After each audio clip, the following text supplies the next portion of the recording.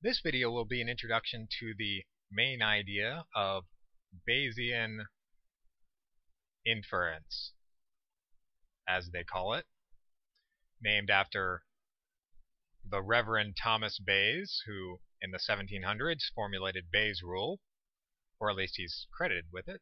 And Bayesian inference, the main idea, well, at least as I like to think about it, is you put distributions on everything, all the things that you're interested in, roughly speaking, everything, and then use the rules of probability. You just use the rules of probability to figure out, to infer what you're interested in knowing.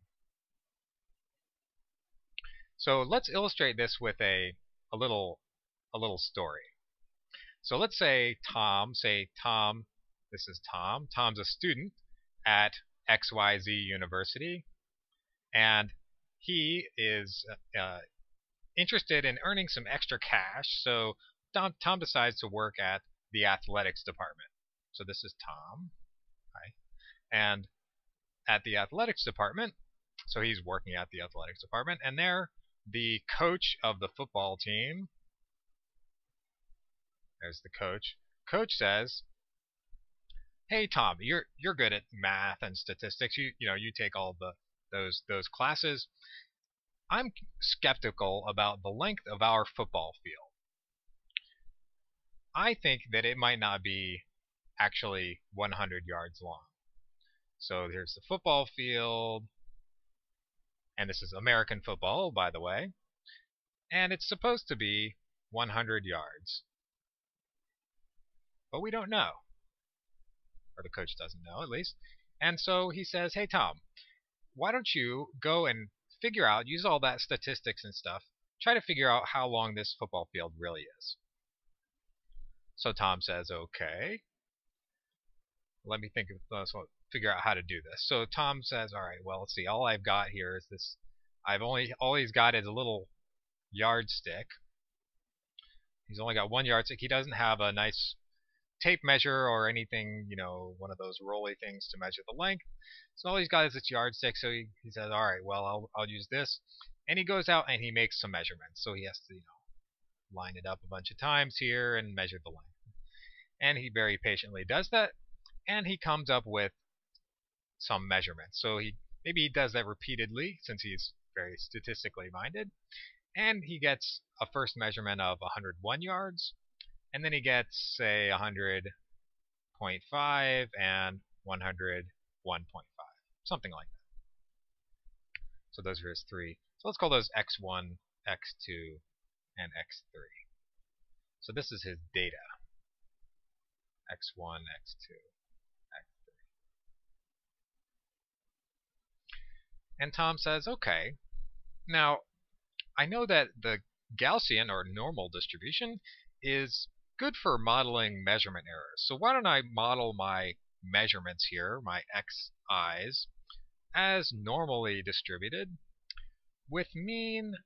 So the mean, there's some true length. I think, there's some true length. So let's say the mean is that true length, and let's call that theta. So let's call theta the true length. And it has my measurements have some variance. Let's say 1 yard, something like that. Keep things simple. And so Tom says to himself, okay, well, now I have this model, and also I should assume that these are independent, or IID, given this, given this theta. And so Tom says, okay, now that I have this, I can compute the maximum likelihood estimate. I can compute theta MLE, which is just the sample mean of my data. So that's just the average. 1 over, let's call n, let's say n is 3. So it's just 1 over n times the sum of the xi's. And here that's just, let's see, so that's just, it's just 101. So that's nice. So we've got the MLE, but it's a point estimate, and so and also, so one thing is it's a point estimate, and the other thing is, you know, Tom says to himself, the football field, I know it's supposed to be 100 yards long, and I haven't really accounted for that at all here. So shouldn't I be sort of taking that into account? The fact that I have some prior knowledge about how long the football field should be. And so he says, okay, well, I know how to do that.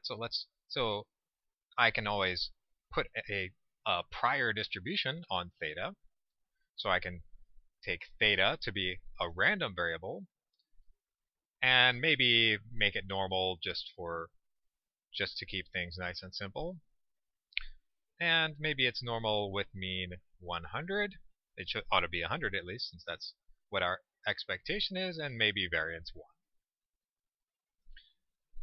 So there's something, you might be saying to yourself, well, wait a second. I thought theta was the true length. I mean, the field actually has some true length, and now you're saying that it's random? And Tom says, well, yeah, okay, that is kind of funny, but here's how I'm thinking about it. I'm thinking about it as that this is the probability distribution representing my belief about the true length of the football field before I saw any of the data. So he says, this is just my belief. I'm not saying that the true thing is some random, that the true quantity is actually random. This is just representing my sort of my uncertainty or level of certainty about where it is. Okay, so then using that prior,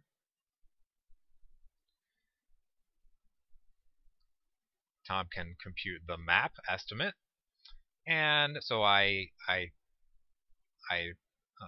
so this is going to be somewhere between 101 and 100, and we did this computation before computing the map, and so I pre-computed this, and you can check that it's 100.75.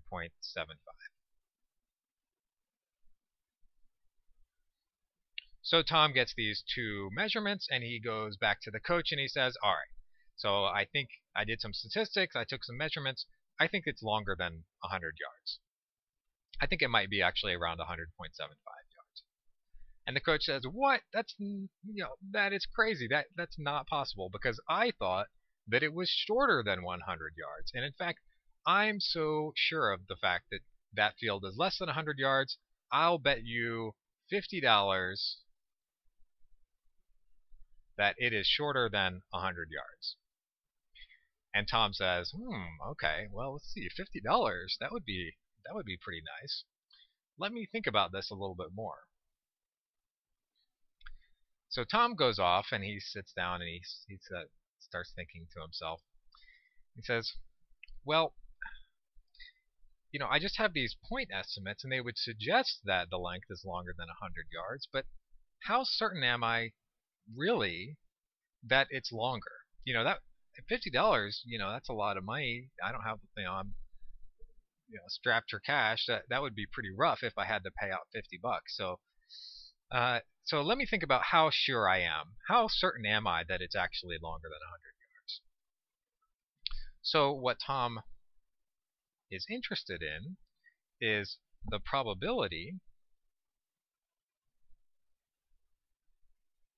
that theta is less than 100 given his data. This is the thing that Tom wants to compute.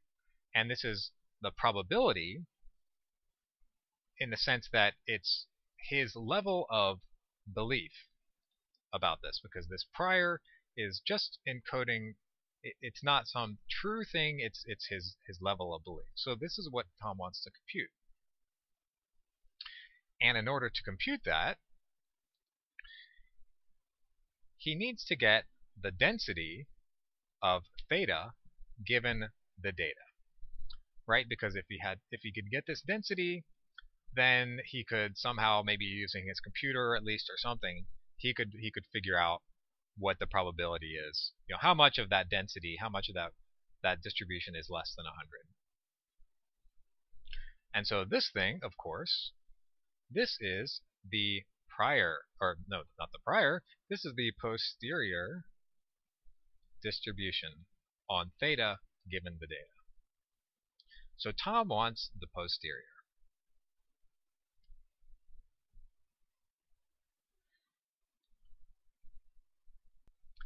And in order to compute it, he starts off, he says, okay, well, I can use Bayes' rule, probability of theta given the data equals probability of the data given theta times the probability, these are lowercase p's since this is a density, or, I use lowercase p for densities or PMS, and times the probability of theta divided by the probability of the data. But here, it turns out that, so there's a little trick called, well, it's to write, if you write a distribution as proportional to something else, this is a function of theta, if we can just write it as an expression that's proportional to theta, then we don't need to, then that uniquely characterizes the distribution. So, oh well, I guess we don't. So that's not particularly important here. So, but anyway, he does this, and now he has a defined distribution for his data given theta. That's this product of normals here.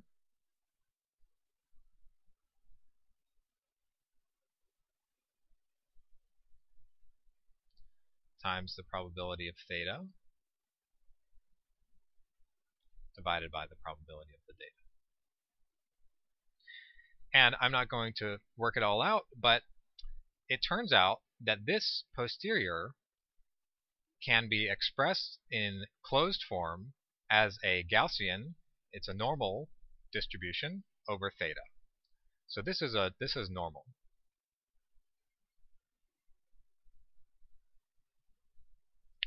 And if Tom works out all the computations, he can analytically compute this and then use a lookup table or, computer MATLAB or something to compute this quantity.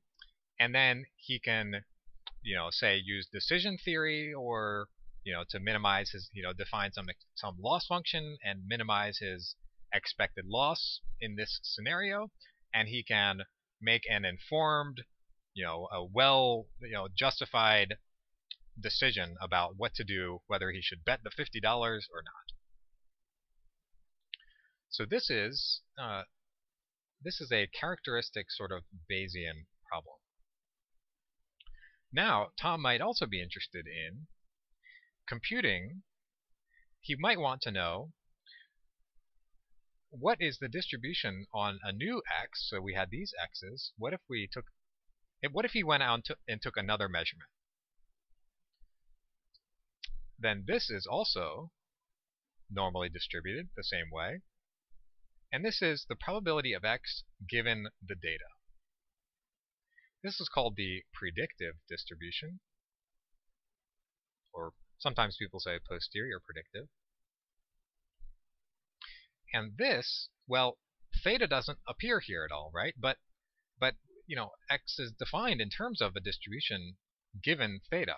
These are IID given. These are, sometimes people say conditionally independent given theta. And x is also conditionally independent of the others. So he needs to integrate out theta. So this becomes probability of x and theta given data. And then this can be factored as the probability of x given, since it's conditionally independent, we can drop the dependence on the data times the probability of theta given the data. And it's a beautiful fact, it turns out, that this also can be integrated analytically, and the predictive distribution is also Gaussian. It's a beautiful fact. And so Tom could actually analytically compute this predictive distribution and use it as well. So this is just a motivating example for, these are some classic sort of Bayesian approach to this type of problem.